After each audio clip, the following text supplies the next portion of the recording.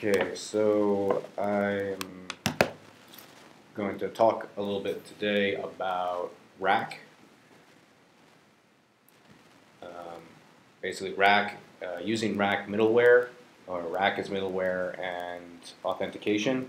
Um, Writing a piece of HTTP authentication middleware with rack and JWT. JWT are JSON Web Tokens. So I'm going to focus the first part of the presentation on rack and writing a piece of middleware, and if there's some time, we'll get into JWT, doing some, maybe writing a piece of middleware that does some authentication with that. That part might be a little bit rough. So what the hell is rack anyway? I've asked this question, I don't know, about 30,000 times in my life. And,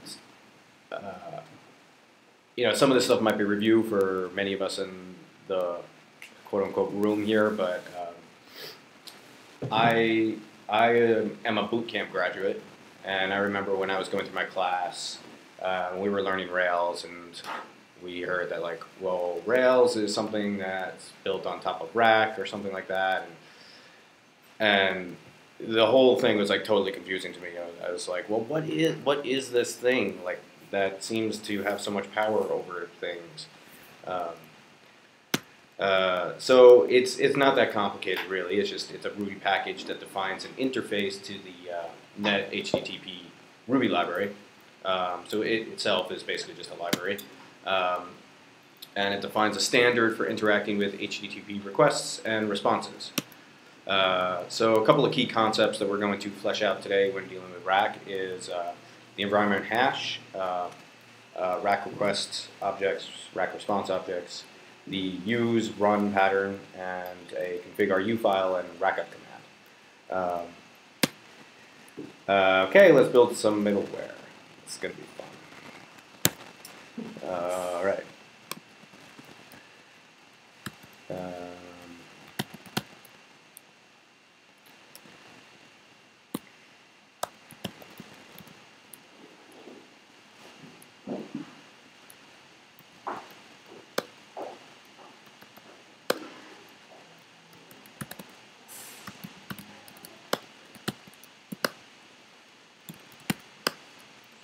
Okay, so it's pretty simple.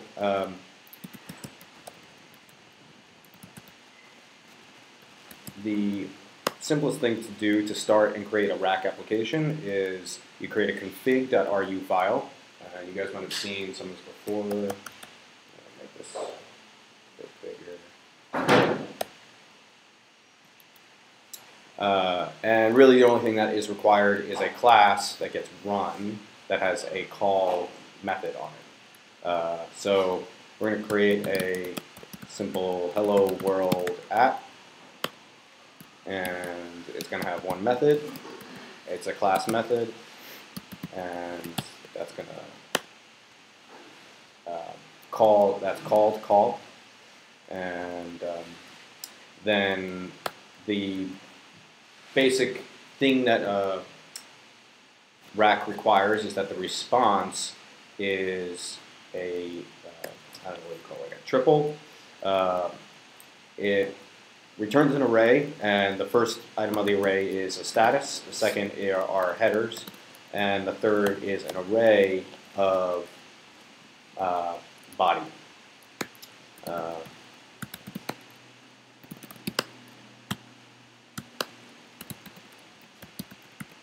And then we just run it.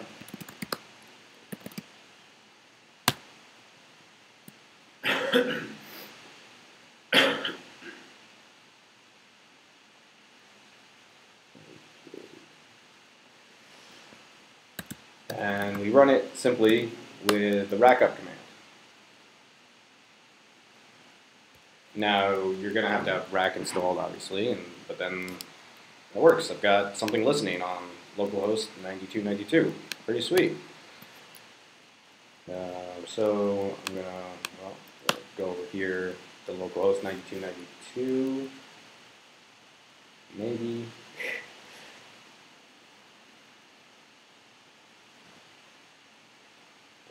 refreshes, okay.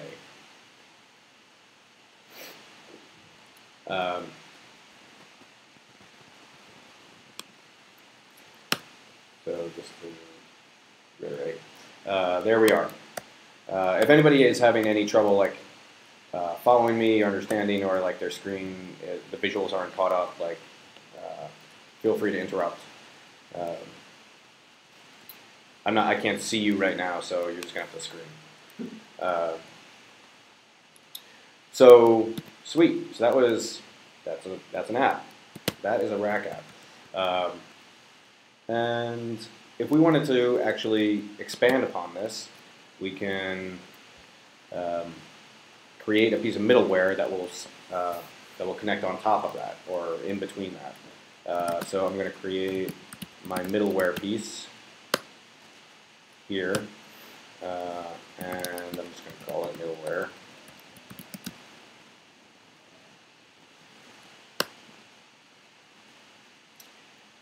And anything that's being used in the middle of rack apps must be initialized.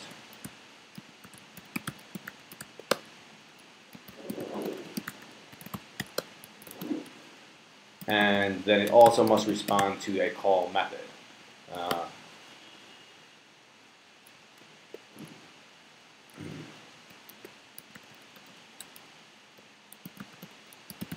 And you pass into the call method the environment. So if we see this app.call env, that's going to relate to this one here.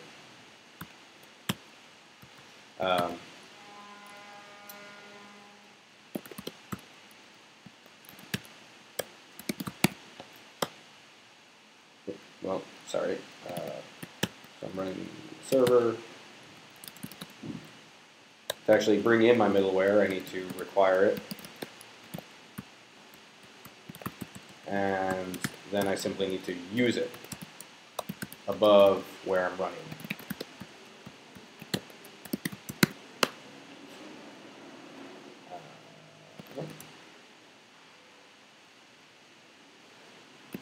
And I need to spell things correctly.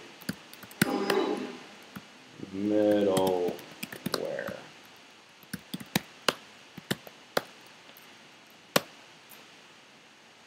Okay, so that's running. We can see we're still getting hello world, so nothing has changed. So let's do something actually somewhat interesting with this middleware. So the first thing I'm going to do is, instead of just printing out hello world, I'm going to show you guys what the environment hash looks like. We're going to inspect it. We're going to spit that out.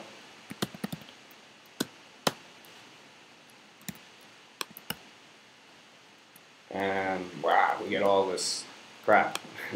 So the environment hash has a lot of information about the request. And some of the stuff is very interesting and useful. Request method. Let's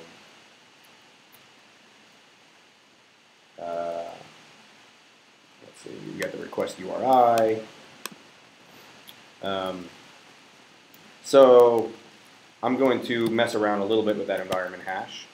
I'm going to set some object on it. I'm going to say like foobar equals hello foobar.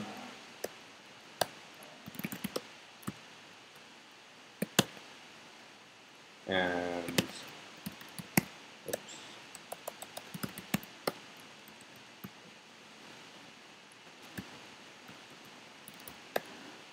Now we're going to print that out. Foobar.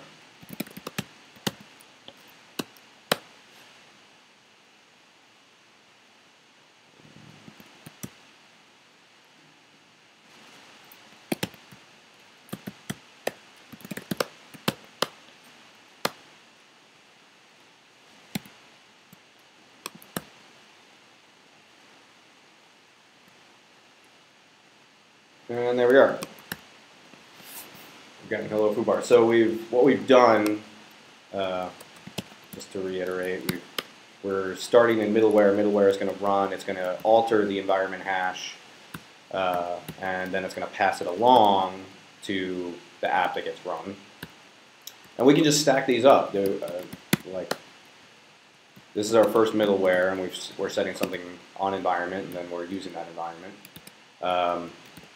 But I can create another one. I can create like name,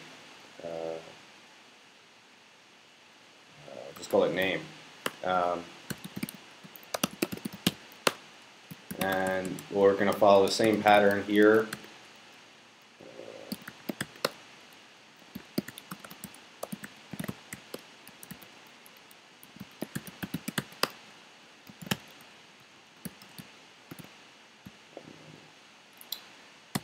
And one thing I'm going to introduce now is the rack has a module of a request, and we can new up a request. So I'm going to say rack request.new, pass in the environment, and then I'm going to check if the params include name. And I'm going to do some logic here. So if it does, then I'm going to call pass it along. But if it doesn't, I'm going to return a different body.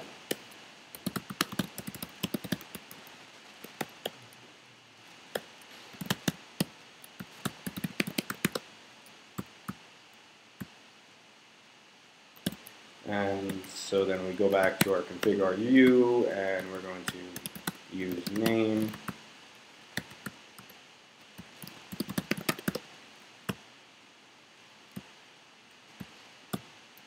And here we're going to say hello plus name. Okay, that's a miracle if I didn't have any syntax errors.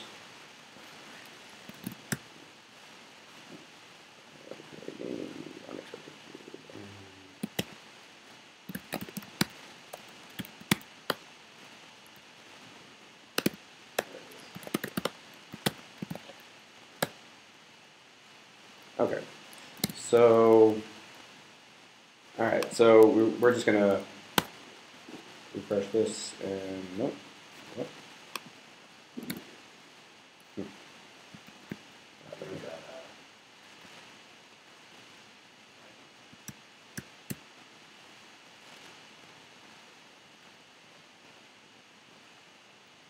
Non-string value? Is it right? Yeah, but oh, yeah. There we go.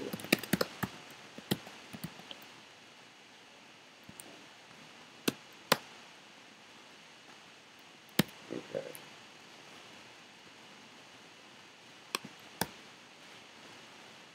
Okay. So sweet. So it's like, tell me your name, stupid guy. So, but if we do pass in a name, I pass in like Elizabeth. Ah, I get an error. It's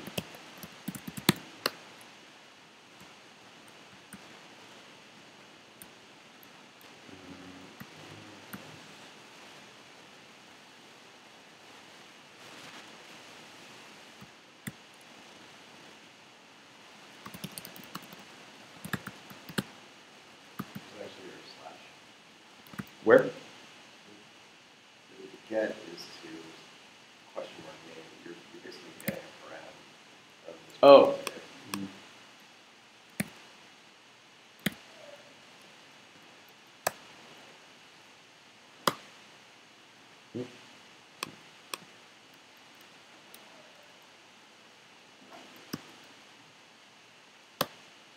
That just comes. It's a param. Param, yeah.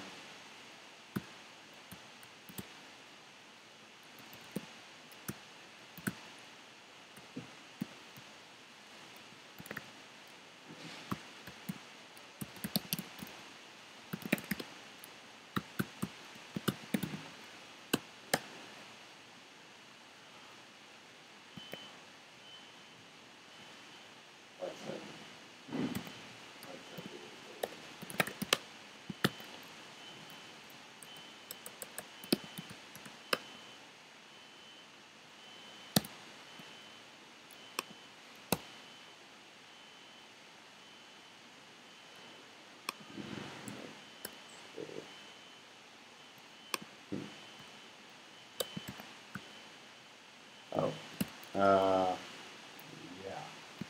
So, sorry guys. So what I'm doing is I'm trying to reference the environment hash, but I'm not actually altering it.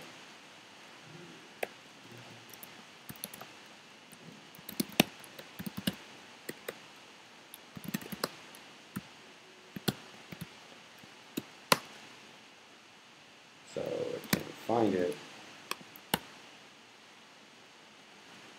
And wait for it.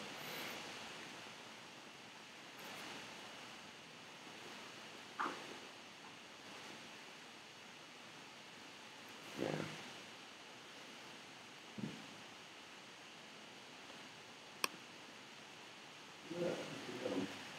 All right, there it is. Hello, Elizabeth.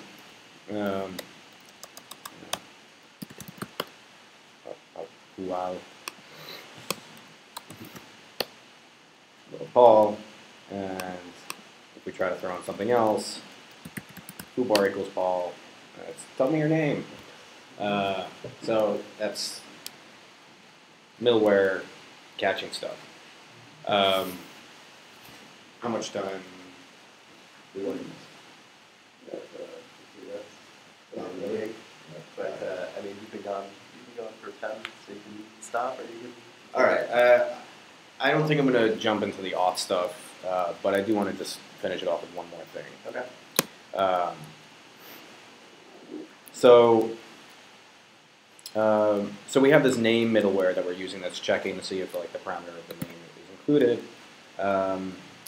And one thing we can do is oh.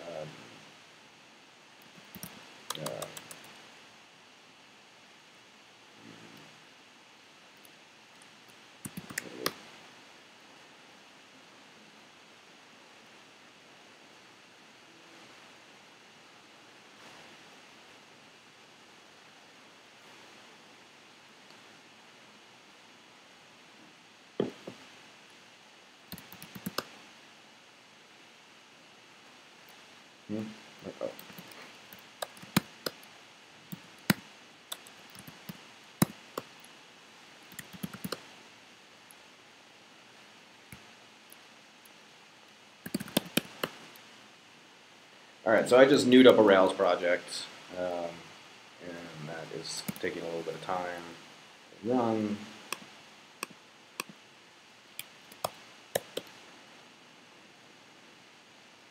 And so there on localhost 3000, we have this like, welcome to Rails. So as we were kind of talking about before, Rails is a rack app, and as a rack app, it has a config ru file. Oops. And so we're requiring the entire application here and running that, but we can also require our name middleware and then use that.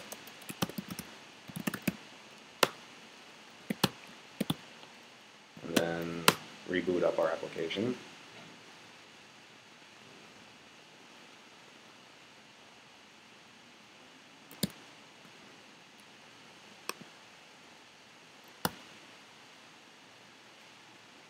And there we go. Our middleware has caught stuff before we even get to Rails. So that's pretty cool. You know, if I like then throw in name equals Jeff, and we get the Rails. It passes us through. So I mean that's something that you can create your own middlewares if you wanted. Not too hard, and throw them into your Rails project or throw them into a Rack app or a Sinatra app fairly easily.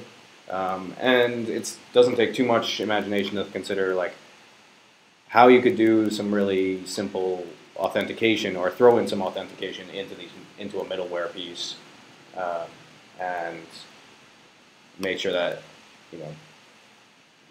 some kind of token, authentication token or something was in a request before sending it off through your application. I'm going to leave it there for now. I thank you guys for taking the time to listen to me, and